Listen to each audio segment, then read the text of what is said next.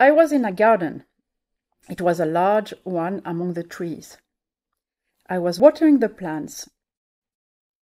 I looked to see if a rainstorm was coming. I was in the garden alone. I was talking to a friend. She asked me how I was doing. I told her that something had happened, and she was trying to hurry out to the store. She told me that I needed to go back and get everything ready for the store. I saw that the rain was coming and I wanted to hurry. I went to see if there was more rain. I looked up at the sky. It was cloudless and there was no clouds. I thought it was going to rain. I felt very calm. I felt that I was waiting for something.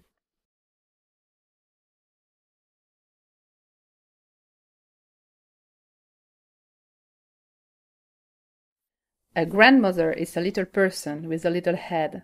She is in a little house. She is a little girl. I know her. She is very old. But as I am standing there, I notice she is young. I am shocked. I have no idea how old she is.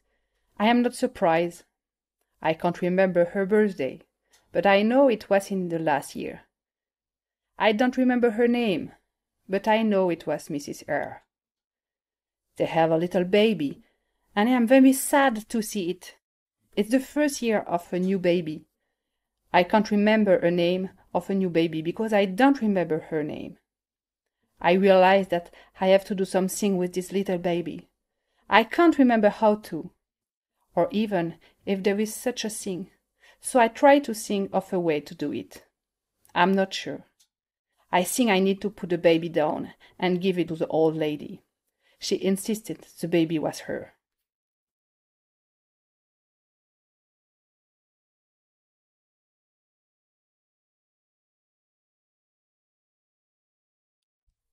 It's a beautiful summer day and the sun is shining.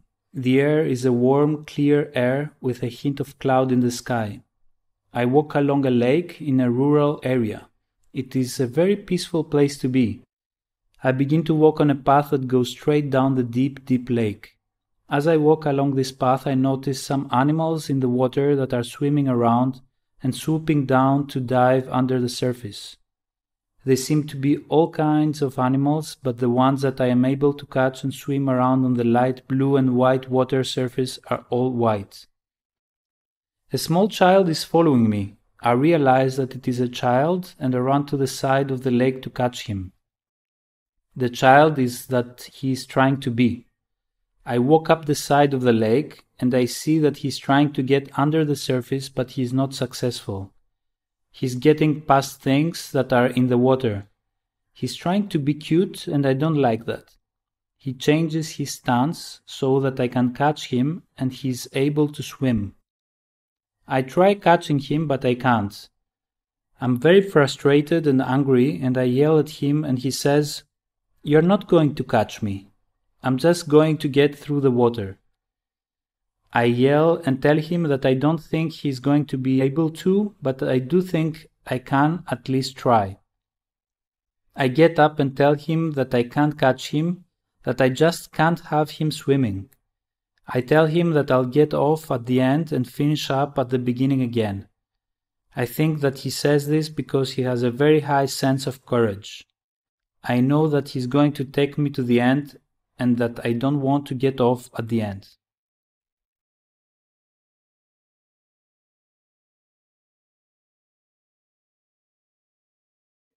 I was driving a small bus around the lake. I had my back package strapped to my back and a pencil case.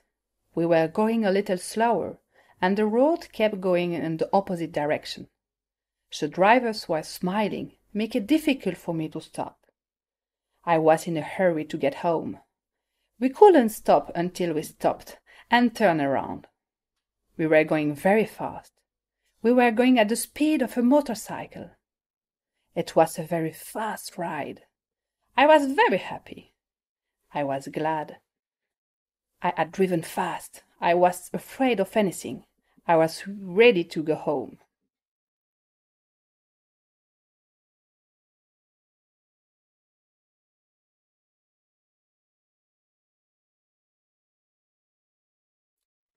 I was on an airplane, a pretty big plane, measuring scale with a flat top. The plane was very old. Somehow, it landed somewhere, and once it got airborne, you were aware that you were in a place that wasn't too pure air. The plane slowly turned its nose to the right, and as it did so, it came down and crashed, killing the four of us. All of us. We didn't have any idea what happened, and we didn't think that we were in the air anymore.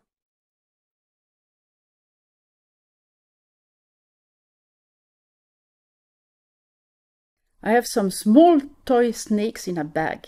I'm packing to go home, and I'm trying to find a place to sleep. I have to move all the food I want to eat in a small room. I go to sleep with a crocodile's head in my mouth. I wake up and realize that the crocodile has eaten my tooth. I feel horrified. I see my little sister and I ask her about the tooth. She says, "It is okay, but it is gone now." I say that it is my fault.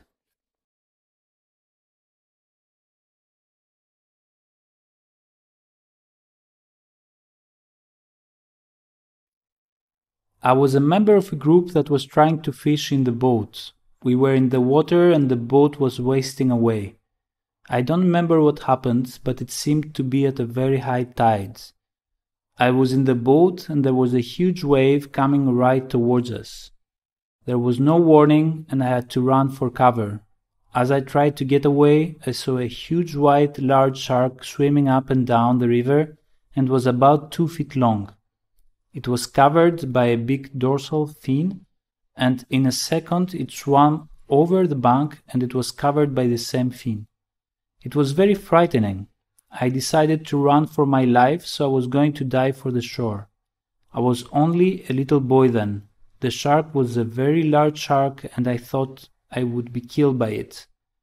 The shark was staring at me and I didn't want to die. I remember seeing the shark's eye look like a big and scary eye. I looked away as it came towards me and I told the man that I felt sorry for it and it was looking at me. I was afraid of the shark.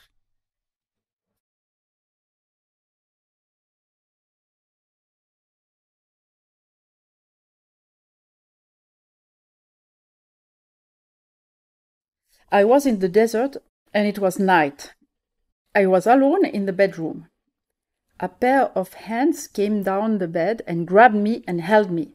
I felt that I was being trapped by the dark hands. I screamed for help.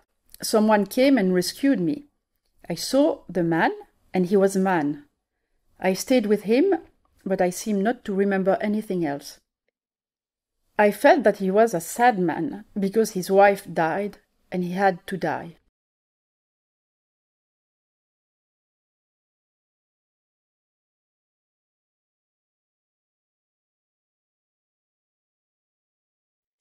I am with a group of people. We are all dressing up and going on a trip. We are going to be out in the country. We are going to be on a raft. We are going on a dirt road with a lot of people on it. We are all on a river raft. I'm wearing a black cloak. I'm standing on a rock and I'm wearing a red long-sleeved shirt. We are all standing on a rock and a guy is standing on the water. The water is very deep.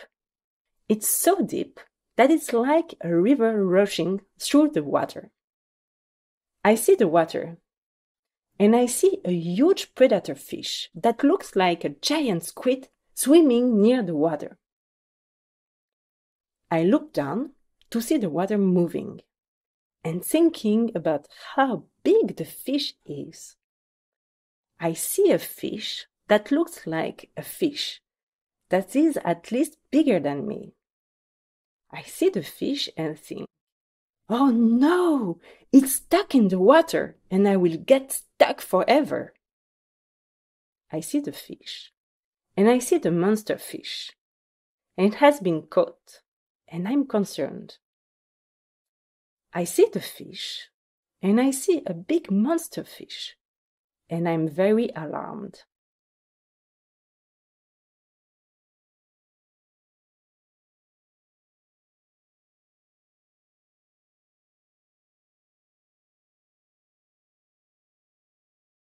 I was having a conversation with a woman who has a very large, flat, round, oval, square, or oval head.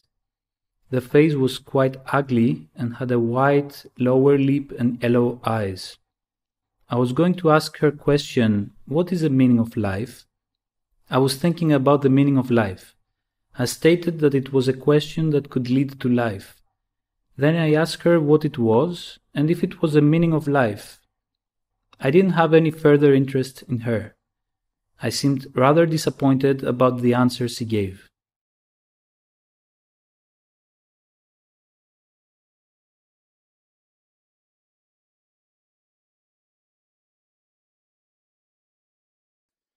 I was wearing a light blue suit. I'm not wearing a tie. I look over my shoulder at the books and I say I will come back. I return to my books and I see the library has moved. The rooms that used to be on the first floor, the ones I used to go to, are in the new section called the furniture. I look at the old library and I see things I've been looking at for years. I say I like that. I see a case with books on it. I say I will go look for that book. I see an old desk with lots of drawers. I'm surprised. I thought the library had been remodeled. A woman is talking to me about the library. I told her I used to go there a lot and used to be a student there. I tell her I used to be a teacher, and she says she used to be a librarian too. She was very interested in the history of the library.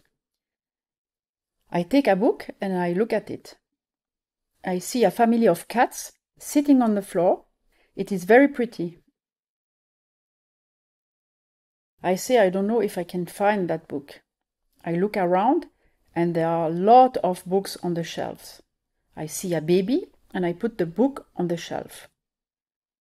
I see the shelf. I see a motion picture poster. I see a picture of a baby cat.